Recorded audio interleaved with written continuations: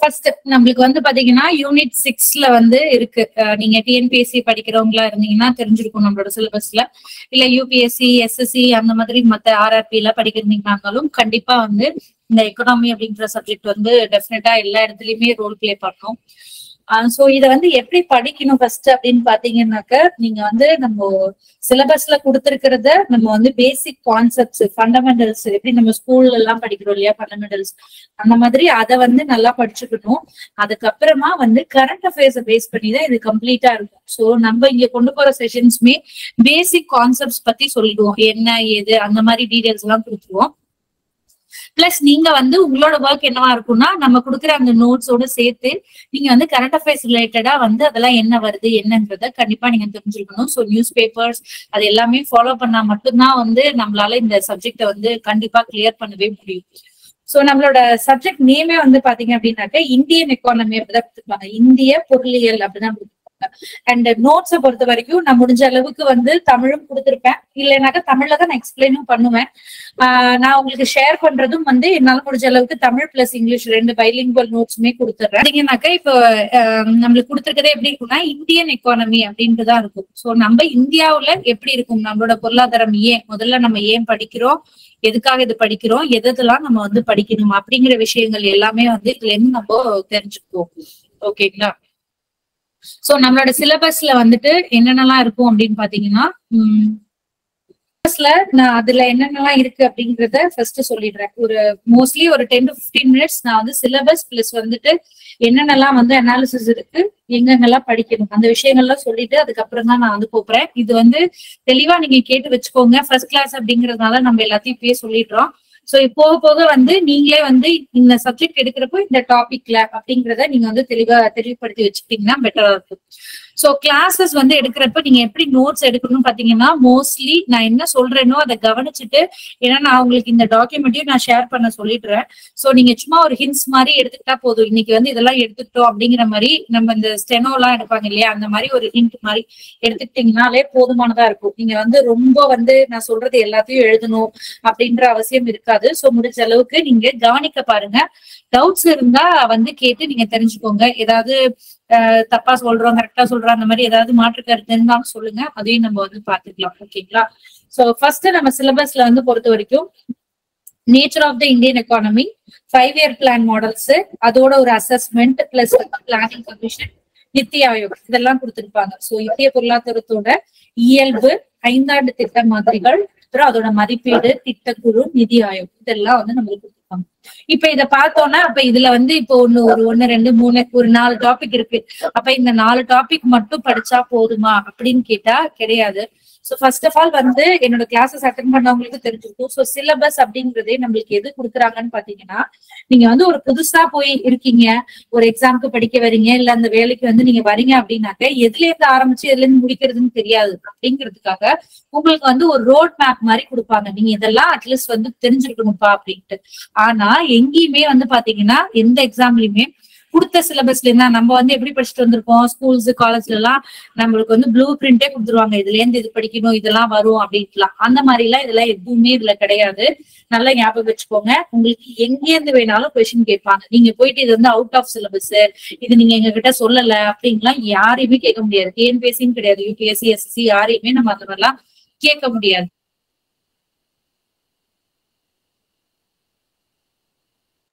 நம்ம ஃபுல்லா கவர் பண்ணிருக்கோமா, நம்ம வந்து இது ரிலேட்டடா உள்ளது எல்லாத்தையுமே வந்து நல்லா பாத்துருக்கோமா அப்படிங்கிற அளவுக்கு நம்ம தெரிஞ்சுக்கிட்டோம்னாலே போதுமானதா இருக்கும்.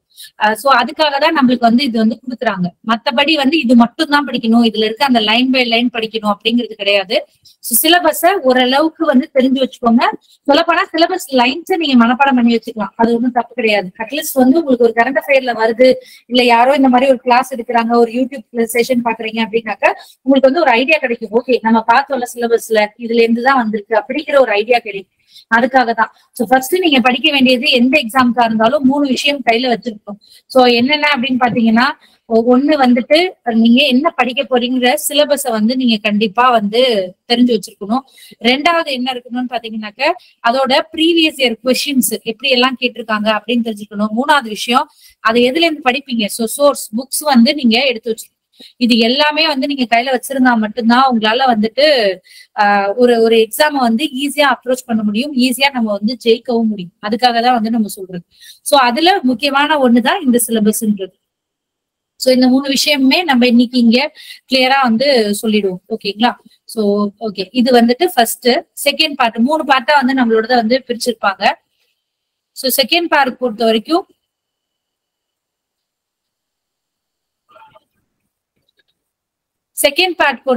எப்படி இருக்குன்னு பாத்தீங்க அப்படின்னாக்க, sources of revenue, reserve bank, அப்புறம் fiscal policy, monetary policy, finance commission, resource sharing, அதுக்கப்புறம் வந்துட்டு கூட்ஸ் அண்ட் சர்வீஸ் டேக்ஸ், ஜிஎஸ்டின்னு சொல்றோம் இல்லையா? சோ அதேதான் தமிழ்ல சொல்லியிருப்போம்.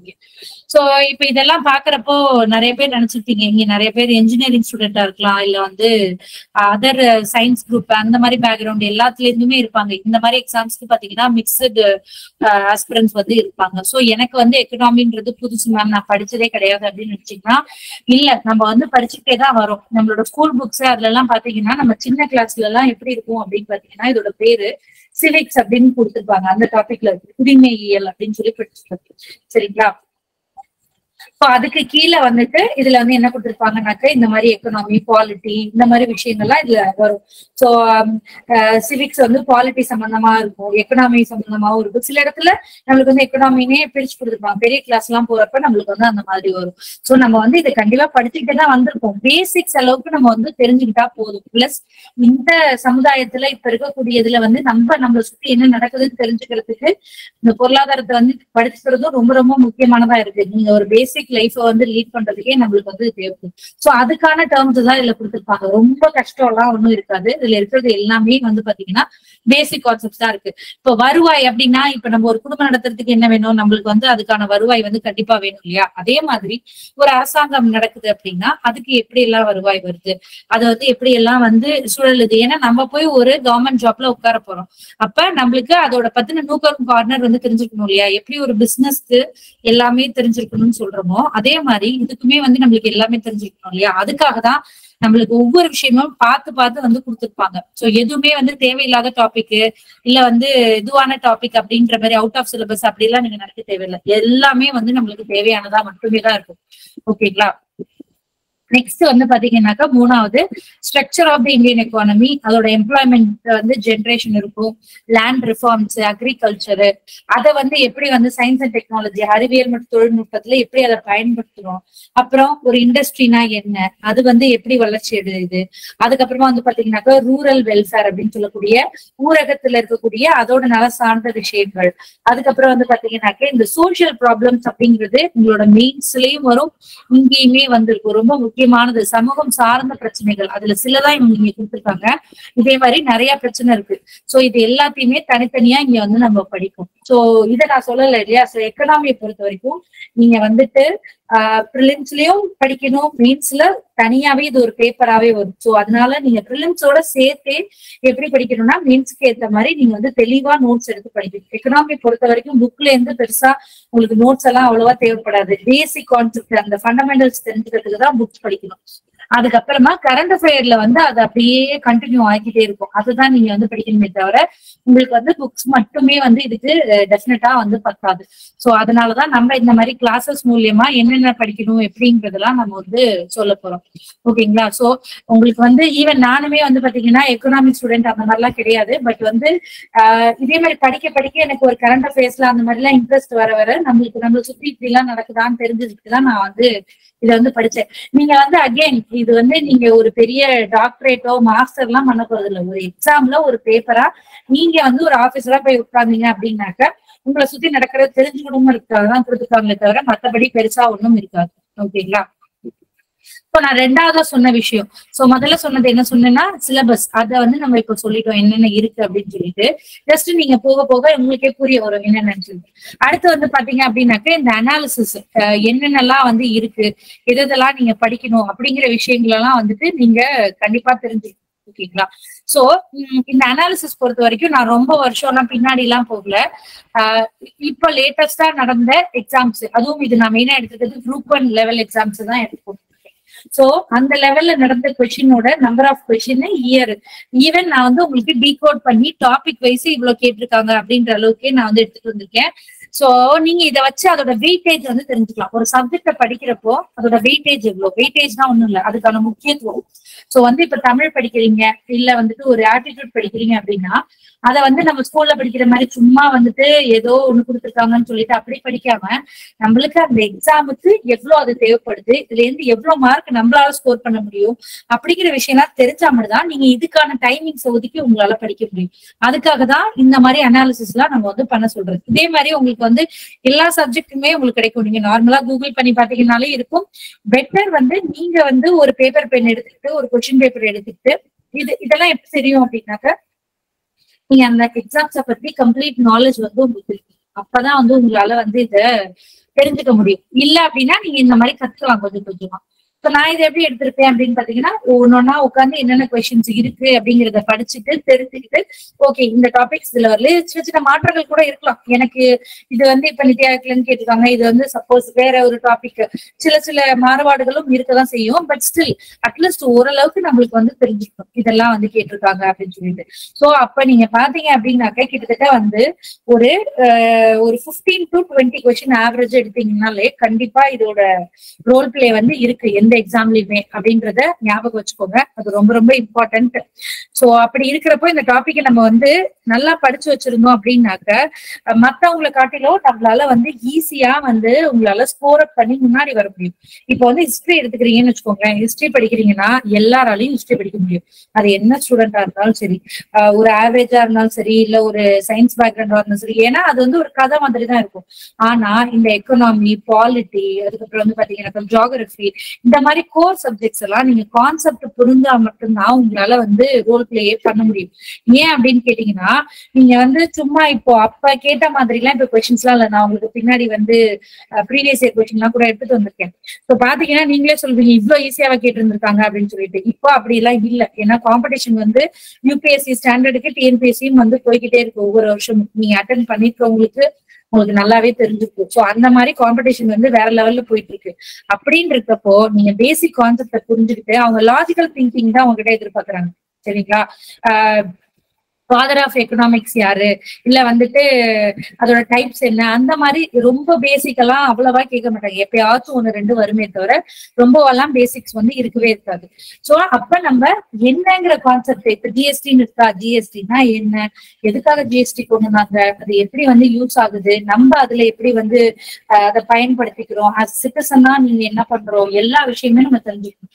அப்ப அவங்க வந்து ஜிஎஸ்டி எப்ப கொண்டு வந்தாங்க அப்படிங்கிற கேள்வி மட்டுமே கேட்காம அதுல வந்து இந்த மாதிரி விஷயங்கள் அப்ளிகேஷன் ஓரியன்டா, ஈவன் சயின்ஸா இருக்கட்டும், ஜியோகிராஃபியா இருக்கட்டும், பாலிட்டியா இருக்கட்டும், எல்லாமே அப்ளிகேஷன் ஓரியன்டா தான் கேட்கறாங்க. சோ அது மாதிரிதான் எக்கனாமியுமே வந்து கேட்பாங்க. சோ அதனாலதான் உங்களுக்கு கொடுத்துருக்கோம். இப்ப பாத்தீங்கன்னா ஆர்பிஐல எல்லாம் எப்போதுமே எல்லா வருஷமுமே கொஸ்டின் வந்து இருந்திருக்கு கடந்த ஒரு 3 வருஷமாவே. சில டாபிக் பாருங்களேன், பாத்தீங்கன்னா ஸ்கீம்ஸ் இதுல எல்லாம் பாத்தீங்கன்னா சில வருஷம் மிஸ் ஆயிருக்கு, சில வருஷம் எக்ஸ்ட்ராவே கேட்டிருக்காங்க நம்ம எக்ஸ்பெக்ட் பண்ணதை விட. சோ நம்ம வந்து இதுல வந்து எக்ஸ்பெக்டேஷன் எல்லாம் சொல்ல போறது இல்ல. இந்த சப்ஜெக்ட்ல கண்டிப்பா 4 கொஸ்டின் வரும், ஒரு கொஸ்டின் வரும், அப்படிலாம் இல்ல. ஆனா இந்த டாபிக்ஸ்ல இருந்தெல்லாம் கேட்டிருக்காங்க அப்படிங்கிற ஒரு ஐடியா வரப்போ நீங்க வந்து இந்த டாபிக்ஸ் எல்லாம் கொஞ்சம் நல்லா தரவா வந்து படிக்கிறதுக்காக தான் இந்த அனாலிசிஸ் எல்லாம் நம்ம வந்து பண்ண சொல்றோம். மத்தபடி வேற எதுவுமே இருக்காது. ஓகேங்களா? சப்ஜெக்ட் குள்ளேயே வந்து போயிடலாம். பாத்தீங்கன்னாக்க ஃபர்ஸ்ட் எடுத்தோன்னு நான் அவங்க சிலபஸ்ல காமிச்சிருந்தேன். நேச்சர் ஆஃப் இந்தியன் எக்கானமி அப்படின்னு இருந்தது. அதாவது இந்திய பொருளாதாரத்தின் அமைப்பு அப்படின்ற மாதிரி இருந்துச்சு இல்லையா? ஸோ அதோட இயல்பு, அமைப்பு அந்த மாதிரி இருந்தது. அது ஒரு வார்த்தை தான், சிம்பிளா கொடுத்துட்றாங்க. பட் வந்து அதுக்குள்ள நீங்க என்னென்னலாம் படிக்கணும் அப்படின்னா, ஃபர்ஸ்ட் நம்மளுக்கு எக்கனாமினா என்னன்னு தெரியணும், எதுக்காக எக்கனாமி படிக்கிறோன்ற அந்த ஐடியா நம்மளுக்கு கிடைக்கணும். அதுக்கப்புறம் நம்ம இந்தியாவோட எக்கனாமி எப்படி இருந்துச்சு, எப்படியெல்லாம் எவால்வ் ஆகி வந்திருக்கு, யாரெல்லாம் என்னென்ன பண்ணியிருக்கிறாங்க, ஸோ அந்த விஷயங்கள் எல்லாம் தெரிஞ்சுட்டு அதுக்கப்புறமா தான் நீங்கள் வந்து இந்தியா இப்போ வந்து இது பார்த்தீங்கன்னா நிறையா ஒரு சேனல்ஸில் எல்லாருமே என்ன சொல்லிடுவாங்கன்னா, ஒரு 11th புக்கில் இருக்கும், இதெல்லாம் தான் வந்து நேச்சர் ஆஃப் இந்தியன் எக்கானமின்னு ஒரு 10 பாயிண்ட் கொடுத்துருப்பாங்க. அது மட்டுமே கிடையவே கிடையாது. அதுக்கு முன்னாடி நீங்க என்ன படிக்கணும்னா, இந்த பேசிக்ஸ் டேர்ம்ஸ் எல்லாம் தெரிஞ்சிருந்தா மட்டும்தான் அங்க அவன் என்ன சொல்லியிருக்கான்றது உங்களுக்கு வந்து புரிய வரும். ஏன்னா அவங்க என்ன சொல்லிடுவாங்க, it's a fast growing economy அப்படின்ட்டு ஒரு எக்ஸாம்பிள் கொடுத்துருக்கான்னு வச்சுக்கோங்களேன். ஸோ நம்மளுக்கு ஃபர்ஸ்ட் வந்துட்டு எக்கானமினா என்னன்னே புரியல அப்படின்னா, அது எப்படி க்ரோ ஆகுதா இல்லை வந்து க்ரோ ஆகலையா, என்ன விஷயம், டெவலப்மெண்ட்னா என்ன, growthனா என்ன, இந்த மாதிரி டேர்ம்ஸ் எல்லாம் நம்ம வந்து ஃபர்ஸ்ட் தெரிஞ்சுக்கணும். ஸோ அதுதான் நான் உங்களுக்கு இன்னைக்கு ஃபர்ஸ்ட் சொல்ல போறேன். அதெல்லாம் சொல்லிட்டு தான் நம்ம வந்து அந்த பாயிண்ட்ஸ்க்குலாம் போகிறோம். ஸோ ஃபர்ஸ்ட் வந்து எக்கானமி அப்படின்னா என்ன, அப்படின்னா எதுக்காக நம்ம இதை படிக்கிறோம் அப்படின்னு பார்த்தீங்கன்னா, ஒரு பொருளாதாரம் அப்படிங்கிறது எது சார்ந்து இருக்கும் அப்படின்னு பார்த்தீங்கன்னா, பணம் அப்படிங்கிறது மட்டுமே கிடையாது. ஸோ ஒரு மக்கள் வந்து ஒரு சமுதாயத்திலேயே வந்து ஒரு நாட்டிலேயோ ஒரு ஒரு இடத்துலயோ வாழறாங்க அப்படின்னா, அவங்களோட அந்த அவங்க வாழறதுக்கான அந்த லைவ்லிஹுட்னு சொல்லக்கூடிய வாழ்வாதாரத்துக்காக இருக்கக்கூடிய எல்லா விஷயங்களுமே. ஸோ இப்போ நம்ம பெரிய பெரிய அதோட அந்த எக்கனாமிக்ஸ்லாம் எப்படி சொல்லியிருக்காங்கன்றதை நான் கொடுத்துருப்பேன். இப்போ ஜார்ஜ் பெர்னார்ட் ஷா அப்படின்னு சொல்லிட்டு இருப்பாரு. அவர் ஒரு பெரிய அறிஞர். ஸோ அவர் எப்படி சொல்லியிருப்பாருன்னு பார்த்தீங்கன்னா, economy is the art of making most of life. அதாவது ஒரு நம்மளோட வாழ்க்கை அப்படிங்கிறதையே வந்து வடிவமைக்குது. அதை வந்து வந்து அது வந்து ஒரு ஒரு ஒரு ஒரு விஷயமா வந்து உருவாக்குது அப்படிங்கிறத அவர் சொல்லியிருப்பாரு. இதே வந்து ஆல்ஃபிரட் மார்ஷல் அப்படிங்கிறவர், இவரையும் நம்ம கேள்விப்பட்டிருப்போம். இவரும் ஒரு முக்கியமான எக்கனாமிஸ்ட். ஓகேங்களா? ஸோ இவர் என்ன சொல்லியிருப்பாரு அப்படின்னாக்க, நம்ம ஒரு ஸ்டடி ஆஃப் மேன்கைண்ட் அப்படின்னு இருப்பார். நம்ம மனிதர்கள் இருக்கக்கூடிய மனித வாழ்க்கைகள், நம்மளோட வேலைகள், இங்க பிசினஸ் அப்படிங்கிறது நார்மலா நம்மளோட வேலைகள், அதை பத்தி படிக்கக்கூடியது அப்படின்னு அவர் சொல்றாரு. ஸோ நம்மளோட டேர்ம்ஸ்ல எப்படி புரிஞ்சுக்கலாம்னா, இப்போ கொடுத்துருக்கோம் பாத்தீங்களா, பொருளாதாரம் அப்படிங்கிறது பொருட்கள் மற்றும் சேவைகள் நம்ம வந்து யூஸ் பண்ணுவோம், கூட்ஸ் அண்ட் சர்வீசஸ் அப்படின்னு சொல்லுவோம். அதை உற்பத்தி செய்யறதுக்கு ஒரு உதவக்கூடிய ஒரு சிஸ்டம், ஒரு அமைப்பு. அப்புறம் அவங்களோட அந்த வாழ்க்கையை வந்து அவங்க வந்து ஏர்ன் பண்ணிக்கிறதுக்கு வந்து உதவுது. அவங்க வாழ்க்கையை வந்து உருவாக்கிக்கிறதுக்கும் அதை வாழ்வதற்கும் வந்து உருவாகுறது. அதுக்காக தான் இந்த எக்கனாமி அப்படின்னு இருக்குன்னு சொல்லியிருக்காங்க. இந்த டேர்ம்ஸ் எல்லாம் நீங்க மனப்பாடம் பண்ணணும்னு அவசியம் இல்லை, ஜஸ்ட் புரிஞ்சுக்கணும். உங்கள்கிட்ட வந்து கேட்குறாங்க எக்கனாமி என்ன அப்படின்னாக்க, நம்மளோட வாழ்க்கையில நம்ம வாழறதுக்கு என்னென்ன விஷயங்கள்லாம் தேவையோ அதை வந்து உருவாக்கிக்கிறது. நம்மளே தானே உருவாக்கிக்கிறோம். மனிதர்கள் தான் நம்ம எல்லாத்தையுமே வந்து உருவாக்கிக்கிறோம் இல்லையா? ஸோ அந்த விஷயங்கள் எல்லாமே இருக்கக்கூடியது எல்லாத்தையுமே தான் நம்ம வந்து எக்கனாமி அப்படின்றத நம்ம சொல்றோம். இதை வந்துட்டு 2000 வருஷத்துக்கு முன்னாடி திருவள்ளுவரே வந்து சொல்லிட்டு போயிருப்பாரு. ஸோ வந்து என்ன சொல்லியிருப்பாரு அப்படின்னு பாத்தீங்கன்னா, நம்ம வந்து நம்மளோட வாழ்க்கையில வந்துட்டு இருக்கிறத நம்ம அளவை அறிஞ்சு வந்து அதை வந்து செயல்படணும். இல்ல அப்படின்னாக்க அது இருக்கிற மாதிரி தோன்றி இல்லாம போயிடும் அப்படிம்பாங்க. ஒரு ஒரு காணல் நீர் மாதிரி நம்மளுக்கு அது இருக்கிற மாதிரி தெரியும், கிட்டக்க போக போக என்ன ஆகும், ஒண்ணுமே தெரியாது. அது மாதிரிதான் வாழ்க்கை. ஸோ நம்மளுக்கு இன்னைக்கு பணம் இருக்கு அப்படின்றதுக்காக தடபுடலாம் வந்து நம்ம செலவு பண்ண முடியாது. நம்மள்ட்ட எதுவுமே இல்லைங்கிறதுக்காக தேவையில்லாத தேவைப்படுறத கூட நம்ம செலவு பண்ணாமையும் இருக்க முடியாது. ஸோ ரெண்டுமே நம்மளுக்கு தேவை. அதுக்கு தான் சொல்லியிருப்பாங்க, ஒரு மெயின்ஸ் எழுதுறீங்க அப்படின்னா இந்த மாதிரி விஷயங்கள்லாம் கோட் பண்ணி நீங்க எழுதணும். மெயின்ஸ்ல எழுதுறப்போ ஸ்டார்டிங்லயோ இல்ல வந்து உங்களோட எண்டிங்லயோ எப்படி எழுதலாம் அப்படின்னா, இந்த மாதிரி கோட்ஸ் வந்து நம்ம அதுக்காக தான் தேவைப்படும். அதனால கண்டிப்பா நம்ம இந்த மாதிரி முக்கியமான தலைவர்கள் சொன்னதெல்லாம் நம்ம தெரிஞ்சிருக்கணும். அதுவும் நம்ம தமிழ்ல ஃபர்ஸ்டே வந்து சொல்லியிருக்காங்க அப்படிங்கிறப்ப இது நம்ம கண்டிப்பா தெரிஞ்சிருக்கணும். நம்ம ஸ்கூல் புக்லயே இது கொடுத்திருப்பாங்க, அளவறிந்து வாழாதான் வாழ்க்கை உள போல இல்லாகி தோன்றா கெடும் அப்படின்ட்டு 479வது குறள்ல வந்து கொடுத்துருப்பாங்க. சரிங்களா? சோ நான் அங்கங்க வந்து நம்ம புக்ல இருக்கக்கூடிய அந்த டூ யூ நோவையும் வந்து நான் சேர்த்திருப்பேன். எதுக்குன்னா அதுல இருந்தும் நிறைய கொஸ்டின்ஸ் எல்லாம் கேட்கறாங்க. சோ அதுபடி வந்து பாத்தீங்கன்னா, நம்மளோட இப்ப இருக்கக்கூடிய இந்த மாடர்ன் எக்கனாமியோட ஃபாதர் அப்படின்னு யார சொல்றாங்க அப்படின்னு பாத்தீங்கன்னாக்க, ஆடம் ஸ்மித்த வந்து சொல்லுவாங்க.